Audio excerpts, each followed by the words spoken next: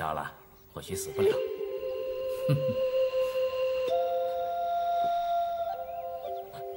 大叔，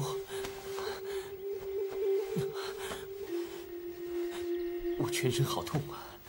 小子，算你命大，你捡回了一条命。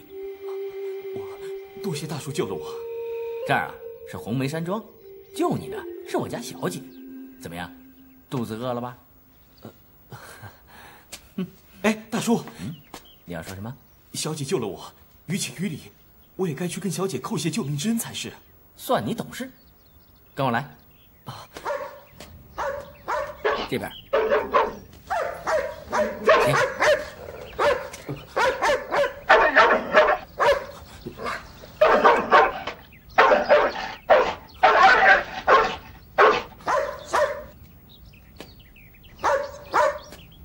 不许叫！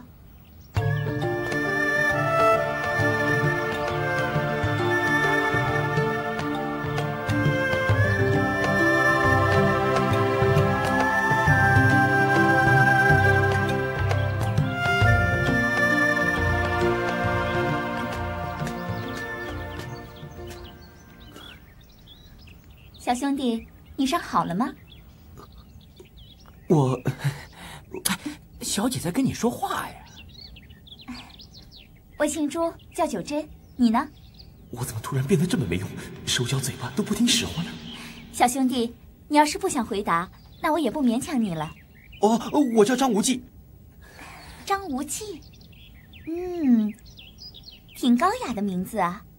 哎，你一个人能打死我的狗，想必是位世家弟子了。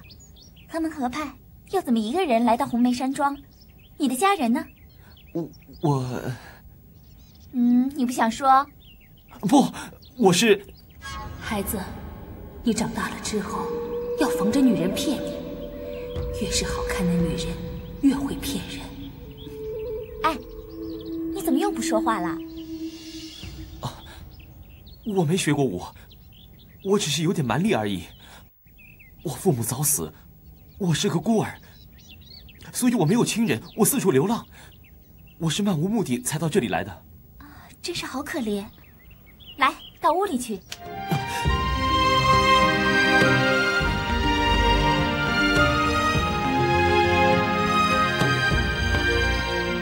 你怎么了？我浑身肮脏不堪，我不敢进小姐的闺房。说的也是。樵夫，哎，你带无忌公子去梳洗一番，换些像样的衣服。是小姐。小兄弟，跟我来。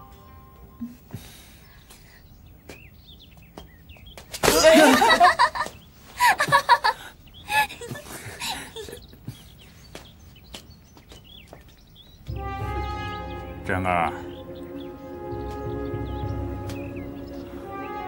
爹，你干嘛老是让我讨好张无忌啊？我一看到他就恶心。爹自有用意。爹，听爹的，不准违背。是。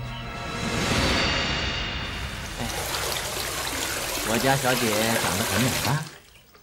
说实话呀，在我的印象当中，任何一个男人见到我家小姐，谁都会魂不守舍、神魂颠倒啊！来，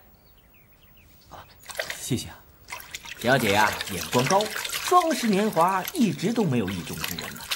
哎，小兄弟啊，我看小姐对你的印象还不错哎。哦，真的吗？哎，大叔都这把年纪了，还能跟你说假话？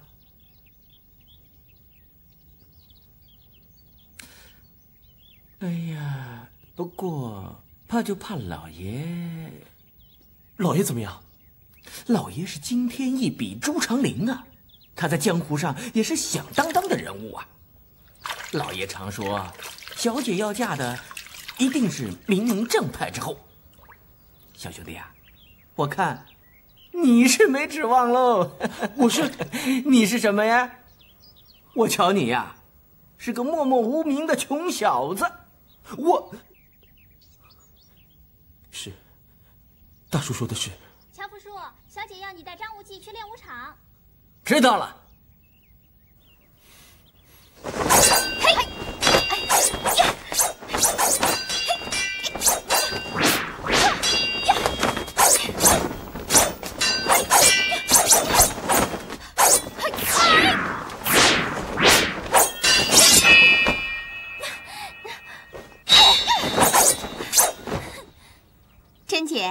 你的一阳指功夫又精进了不少啊！我再怎么练，也比不上你武家兰花拂雪手的一拂啊！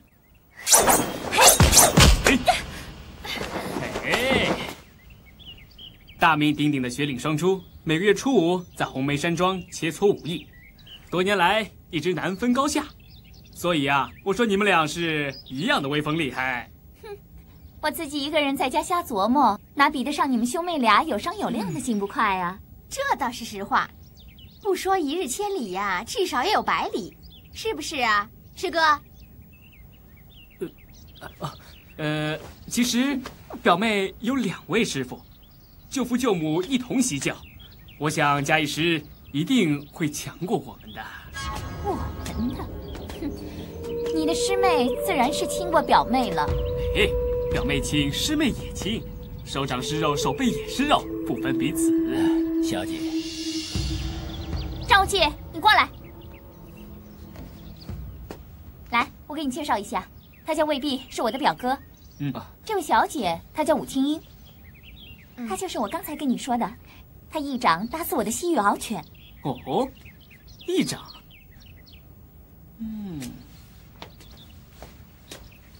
这位张兄弟武功一定很了得，可不可以让我来考考他？好啊，正好让他领教一下你们武家的绝学，这不是很好吗？拳脚无眼，还请问张兄弟师傅是谁？哪一派的门下？我自幼父母双亡，流落江湖，没学过什么门派的武功，只是小时候我爹爹教过我一点。哦，那你爹爹叫什么名字？是哪一派门下的？我不能说。没关系，那你先接我3招试试。我不想跟你打。表哥的武功很高，你根本不用想胜他，你只要挡他3招，就算是给我争个面子，好不好？小姐吩咐，不敢不从，就算无忌挨几下拳脚也没关系的。好，张兄弟，接招吧。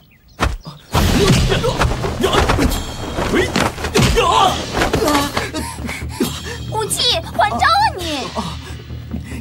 呀！来得好！好个狗吃屎！珍姐口口声声说他武功了得，一口一个佩服他。我看呐，只不过是草包一个，吹过头了。好，今日我就是送了性命，也不能让朱小姐丢脸。魏公子，请教了。哦，来真的！哼，出招！表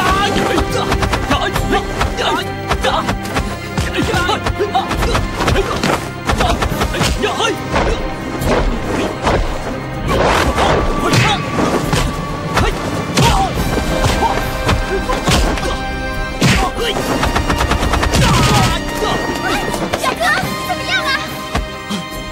没关系，我只是一时大意。张兄弟，再请教。有什么状况就全拿出来，不必隐藏。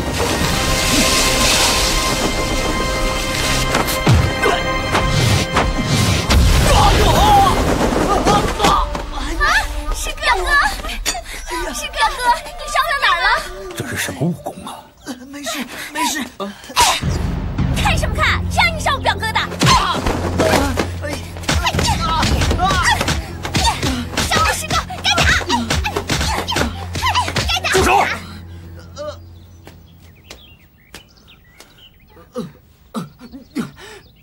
你太放肆了！我朱家世代相传，以侠义司命，没有想到你竟然与五姑娘联手打一个受伤的人。你说，你丢不丢人？老爷，这不关小姐的事啊！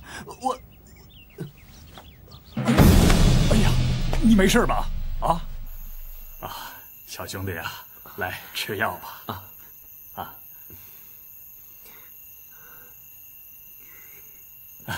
老夫是为了珍儿的不是，来向你致歉的。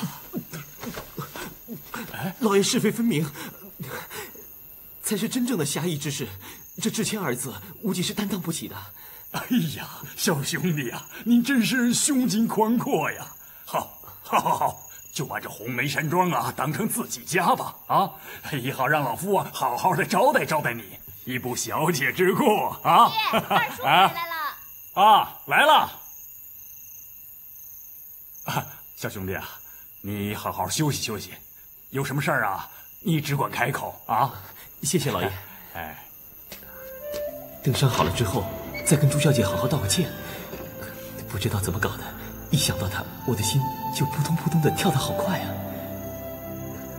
大哥，二弟，你回来了，有没有打探到什么消息啊？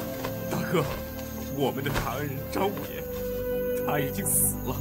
张五爷，是说我爹？二弟，你慢慢说，慢慢说。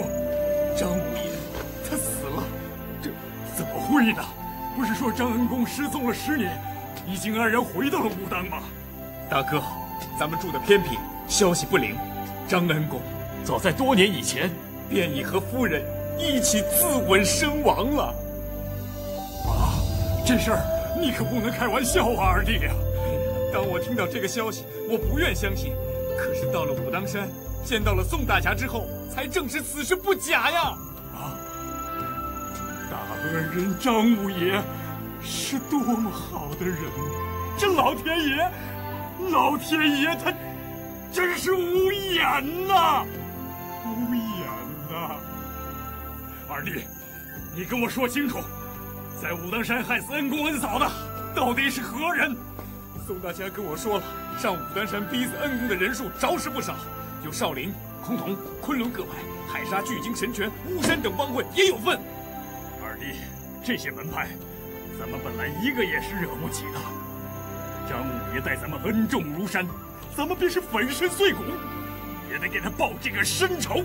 大哥说的极是，咱哥俩的性命都是张五爷救的，反正已经多活了这10多年，再交还给张五爷也是应该的。小弟最遗憾的是不能见到张五爷的公子，否则也可转达大哥的感恩之意啊。二叔，那你有没有打听到张恩公公子的名字，还有他的下落？武当派为了公子的安全，没人敢透露他的下落，只知道他身受重伤，不知在哪里医治。算算年纪，也该成年了。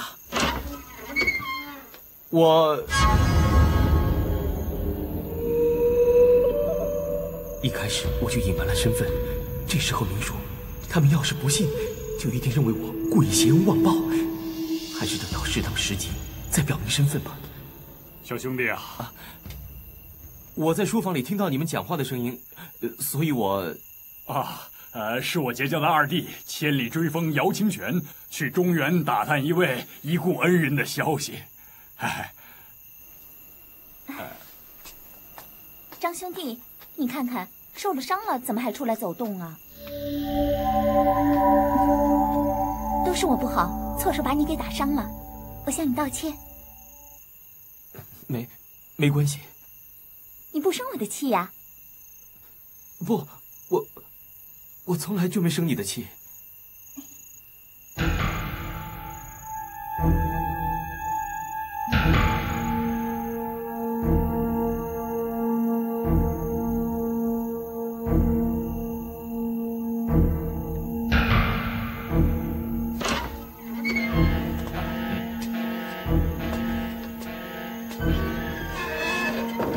大哥，你确定那小子真是张翠山的儿子吗？可是他自称是张无忌呀！哎呀，天下同名同姓的人多的是呢。我推测了他的身份、年龄和他的武功，应当说是8、9不离10啊。最好是，要么咱们就白白在这小子身上浪费精神了。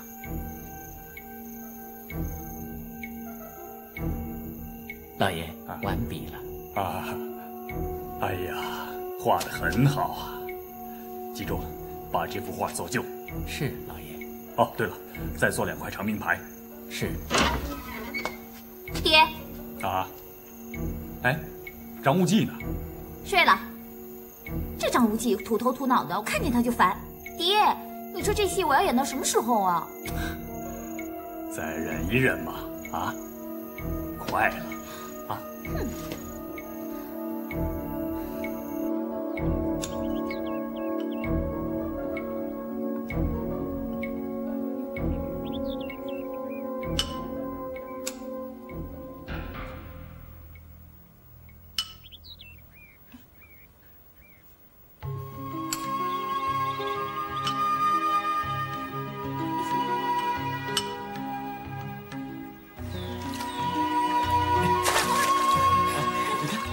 条鱼啊？哪里有鱼？在那儿呢。在哪儿？哪儿啊？骗你的。好啊，你敢骗我？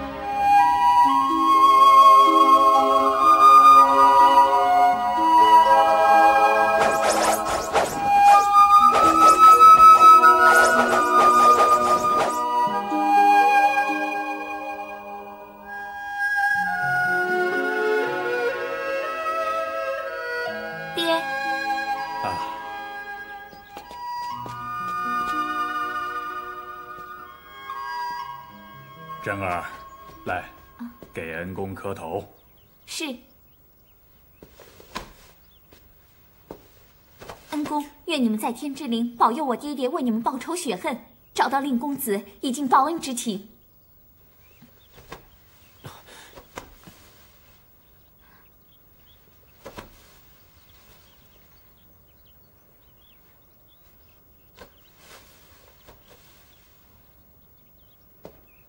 这位张武侠，慷慨磊落，义薄云天。小兄弟啊，你与他素不相识，无亲无故，可是拜他一拜还是应该的呀。无忌，你看，我出生的那年，爹爹为了躲避仇人，全家西迁，但在途中还是给对方追上了。我的2位师叔全都被杀了，我二叔和我爹也身受重伤。就是那个时候，武当的张武侠救了我们全家的性命。若没有张恩公、张武侠，我们全家就不会活在这个世界上。无忌，你说我们全家是不是应该感恩戴德？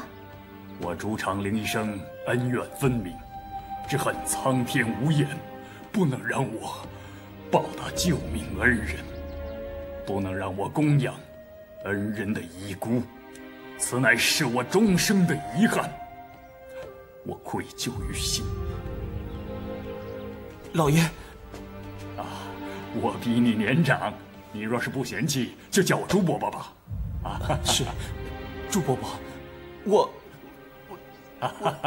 你看我家的事儿啊，你都一清二楚了啊，贤侄啊，你还有什么要说的吗？我说不出口，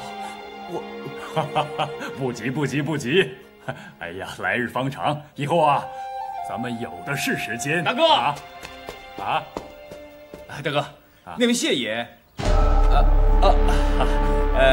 那些谢姨该怎么办？要不要给恩公发丧啊？这事儿啊，你自己看着办吧。好。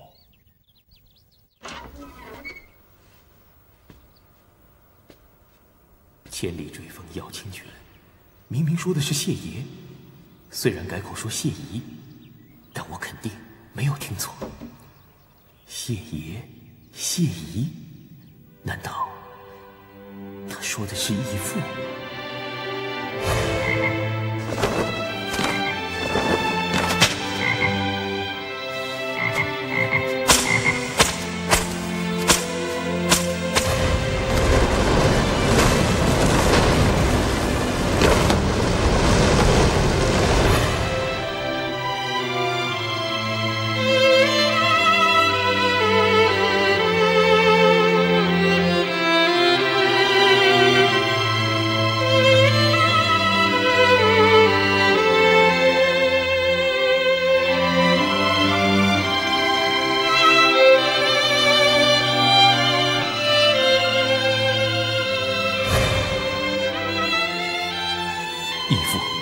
知道兵祸到一别后，我历经了多少风雨灾难。无忌，好想你，好想你呀！无忌，吃饭了。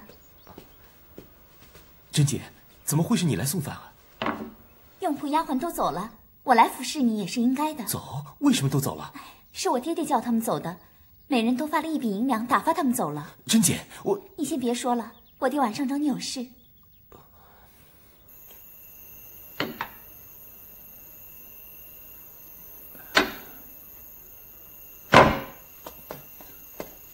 爹，朱伯伯啊，贤侄啊，小女误伤了你，于情于理，你都应该在我这儿多住些时日。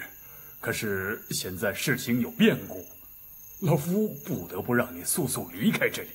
唐突之情，千万莫怪。啊，这些呢，是一点心意，就请当做盘缠吧。朱伯伯言下之意，是不是府上有了危难？这个你就不要多管了。朱伯伯不肯明说，小侄大概也猜得出来。不错，我虽然年轻，武功也不好，可能帮不上什么忙，可是我绝不是贪生怕死之辈。我愿意留下来跟伯父和珍姐共进退。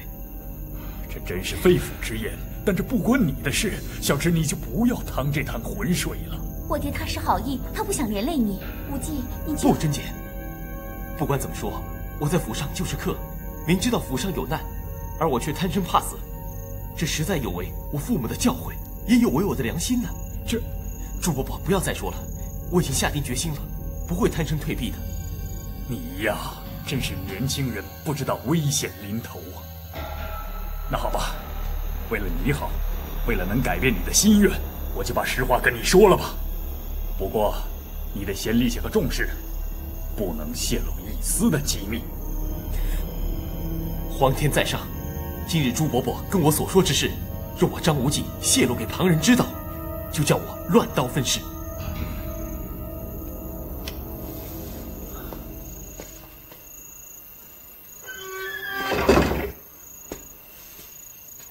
昨夜姚二弟来报张恩公死讯的时候，还带了一个人，此人姓谢，名训，外号叫做金毛狮王。这位谢大侠和张恩公有8拜之交，他们和天下各门派都结下了深仇。张恩公夫妇之所以自刎，就是为了不肯吐露义兄之所在。谢大侠不知何时来到了中土，他单身挑战各门各派，为张恩公报仇雪恨。他只是英雄不敌人多，他身负重伤，幸亏姚二弟为人机敏，他救了谢大侠，一路保护他来到我红梅山庄。朱伯伯，你说的可是真的？哎呀，昨晚庄里有眼线来报，说有大批的江湖人物向我红梅山庄赶来，我想这是冲着谢大侠来的。对方人多势众，我们肯定抵挡不住。我朱家老小决定舍命报恩，为谢大侠而死。贤侄，此事和你毫无半点渊源，你没有必要将一条性命赔在这儿啊！贤侄啊，我言尽于此，你赶快走吧，再晚了就来不及了。他现在人在哪里啊？不，我不能说，这隔墙有耳，一不小心便会危及谢大侠的性命。我已经把话跟你说明白了，你就听我一次劝吧。你快快离开这里。不，朱伯伯既然已经告诉我了，我更加不能走了。爹，无忌是个忠肝义胆的汉子，您这么说他是不会走的。对，我不走。哎，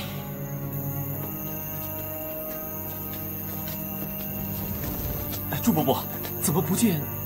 你就别多问了。大哥，动手吧。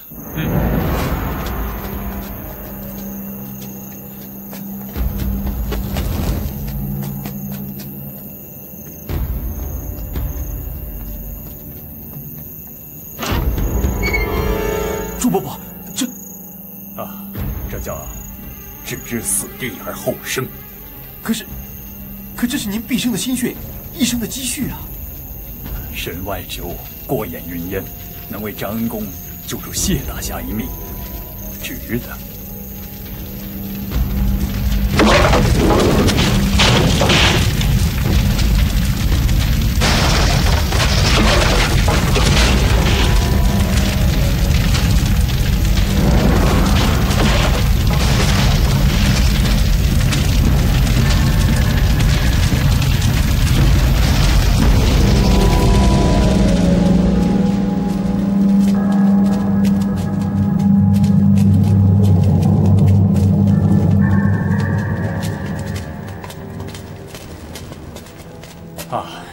我们暂时就在这儿避几天吧。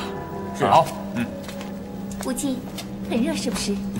那你猜猜看，我们这儿为什么这么热？我们是在什么地方？我们在红梅山庄的下方。哟，你还真聪明。我现在才明白朱伯伯所说的“置死地而后生”的道理了。当敌人大举来袭，眼见红梅山庄已烧得片瓦不留，只有往他处去搜寻，任谁也不会想到我们是躲在火场之下。还有，如果我猜的不错的话，谢大侠。红梅山庄被烧毁了，谢逊那狗贼一定被朱长林带到别处去了，快去追！大哥，你的计谋成功了，他们都走了。去看看谢大侠的伤势。好。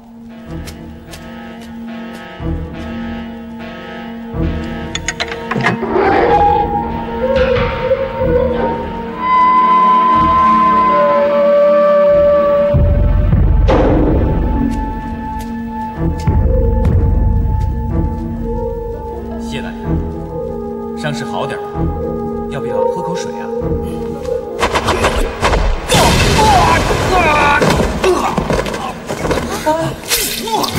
这是怎么了？二爷，哎呀，你看看这是怎么了？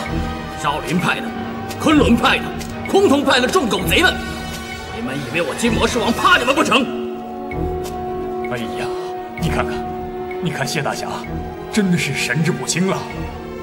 哎，谢大侠，我们是你的朋友，不是你的敌人呐。我谢逊没有朋友，别以为用花言巧语骗得了我。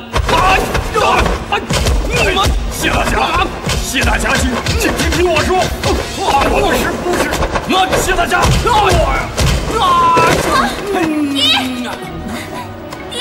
爹！谢大侠，你是恩公的义兄，你就是打死我，我也不能还手啊！谢大侠，你要杀，就连我也杀了吧！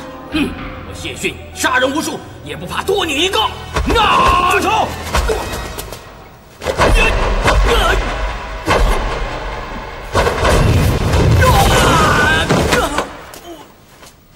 你是谁？为什么假冒金毛狮王？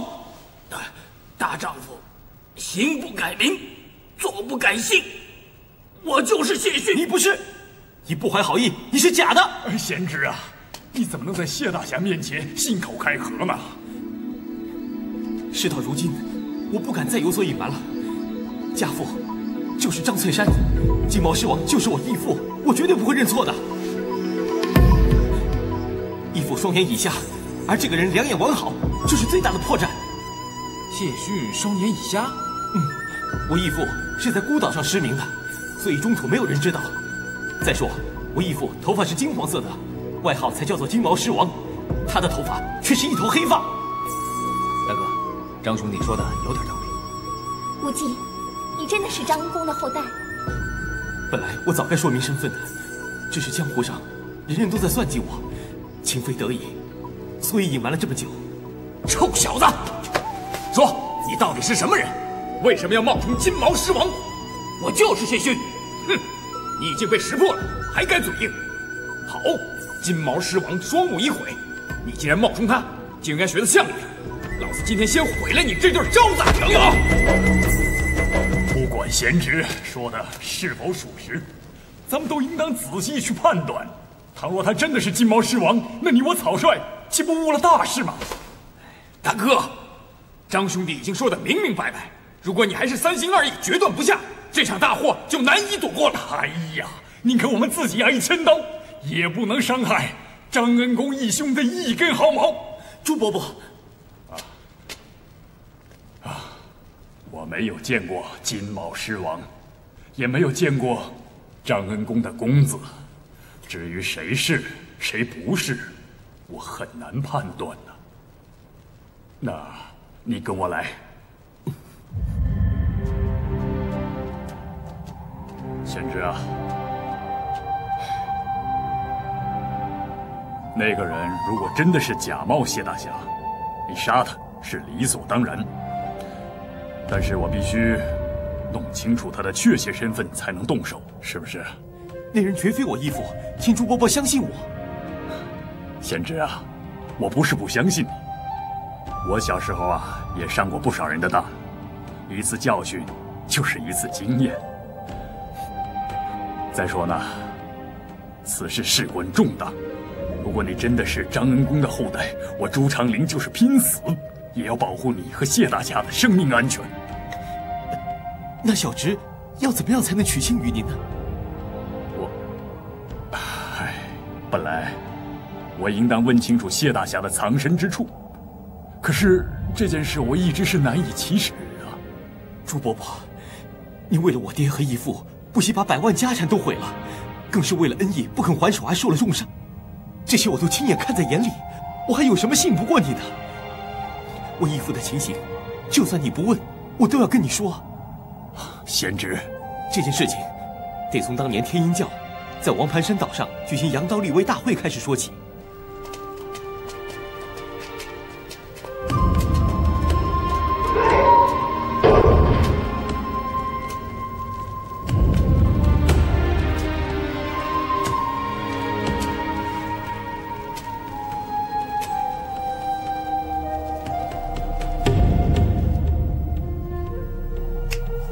这铁验令就是我送不悔妹妹去昆仑山以后，杨逍交给我的。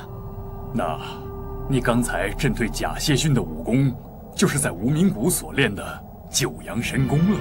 哦，是啊，九阳神功何等深奥，我硬背下来之后，还是没有融会贯通，所以威力并不大。哦，种种迹象你都说得如此详尽，我没什么理由再怀疑你了。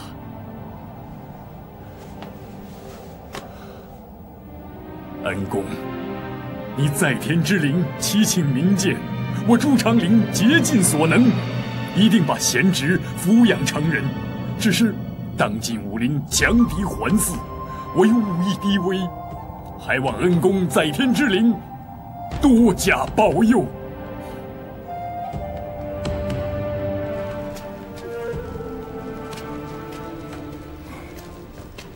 爹，你回来了。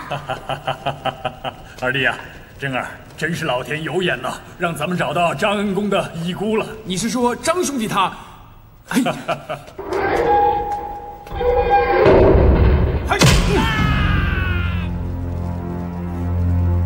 无忌，珍姐，我真是太高兴了，怪不得我第一次见你的时候，就觉得你身上有与众不同的气质，有名家之后的风范。不过你真是该打，珍姐，你害得我们好苦，你说该不该打？哦，对不起啊。瞧你慌的，给你说笑的，你是恩公的后人，疼你都来不及呢，还敢打你？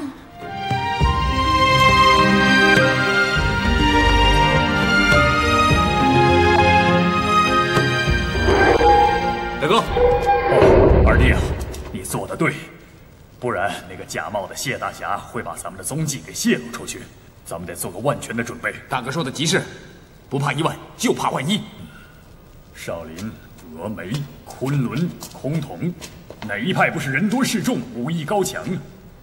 二弟呀，我们以前可以说是舍身报恩，义无反顾，可是现在我们已经知道了无忌的真实身份，这才是真正的大事啊！只是大地茫茫，却没有我们藏身之所呀。大哥就是烦的这个，急的这个。是，恩公的仇家太多了，早晚会找到我们。大哥，我们真的是无处可去了。朱伯伯，不如我们一起去冰火岛吧。冰火岛？那是个任谁都找不到的世外桃源，人间天堂。从小我在岛上过的日子，都是快快活活、无忧无虑的。可是我一回到中途，我所见所受，不是担惊受怕，就是凶杀流血。贤侄啊，你我已经不是外人了，请你坦诚相告，你真想带我们去冰火岛？江湖上人心的险恶，是一波接着一波，我实在无法承受了。我常常在想，只要能在死之前再见我义父一面，此生更无他求。爹，爹，我也厌倦了江湖上的恩恩怨怨，不如我们就一了无忌，去冰火岛过快快活活的日子。像那谢大侠，一个人身处冰火岛10多年了，想必他也不好过。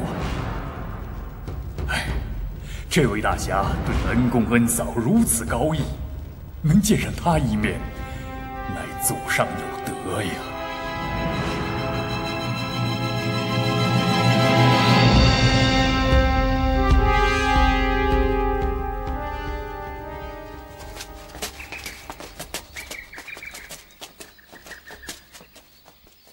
要远行了，必须要有所准备，先找个地方暂时安顿下来。是，大哥。注意点儿。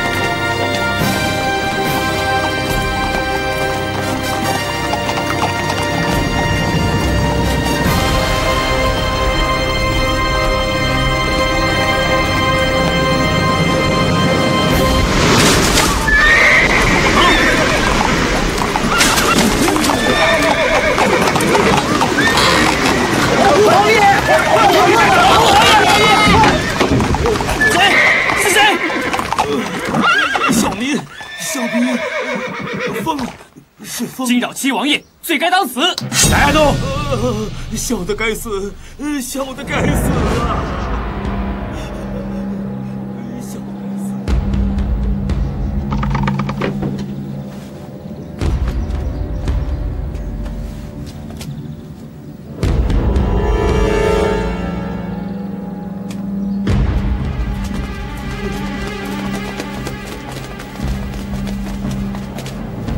小的该死，小的该死，小的该死啊！小的罪该万死，王爷，王爷，王爷，起来，起来！让你受惊了，起来，没事没事啊。七王爷，这啥小的了？七王爷，王爷呀，小的该死啊！好了。起来，起来！你呀，不要害怕，是风，不是你吓着本王了。别害怕，别害怕。花儿鲁莽，都怪本王督导不严呐。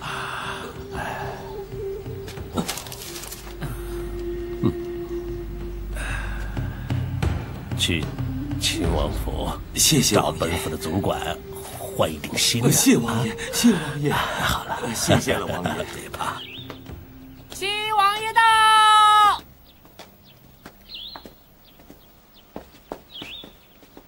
臣察罕特布尔恭迎齐王爷。免礼免礼，不用客气了。不知齐王爷驾临所谓何事？一共2件事。第一嘛，我带来了皇兄的口诏。皇上，近来刘福通、徐寿辉、王权、孟海马等人在各地滋事，聚众叛乱，扰乱地方。你呢，奉旨平乱，至今毫无建树，皇兄甚是不悦啊！臣惶恐。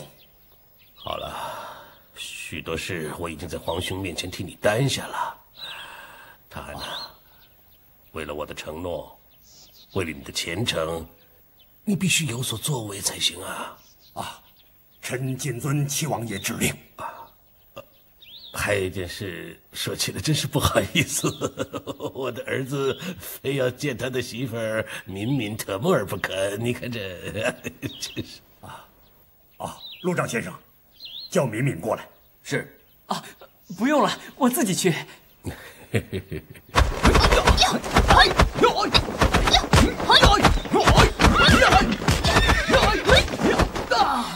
我都说了，叫你们不要让我嘛。我们没让，是郡主宗百家武术，我二人难敌郡主啊。没意思，不跟你们打了。你什么时候来的？有一会儿了。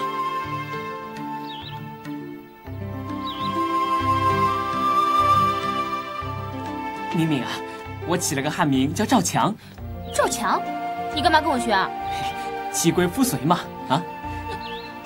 你说什么？什么夫啊妻啊？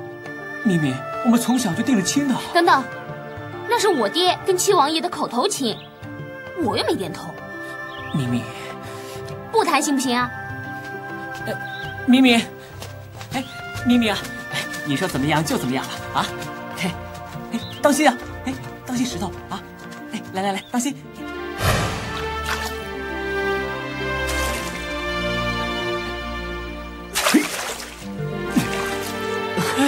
珍姐，珍姐，你看，你看。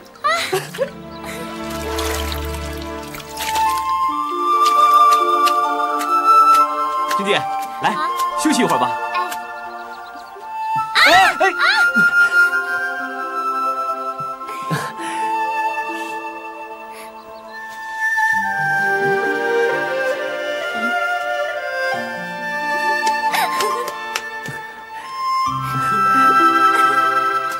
来，给你戴。